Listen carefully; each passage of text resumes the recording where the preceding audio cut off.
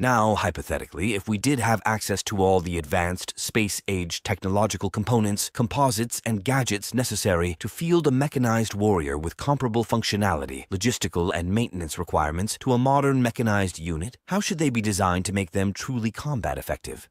By which I mean, mainly, how do we make it not scream, "shoot me," quite so forcefully? And how can we make it competitive with other armored options like tanks or APCs?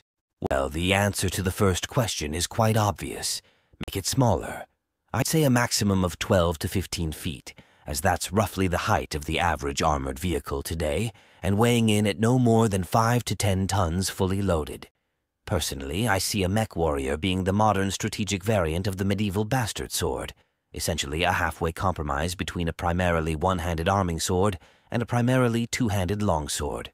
In essence, if we take powered armor to their logical extent, we'd be looking at an effective hybridization of heavy infantry and a tank.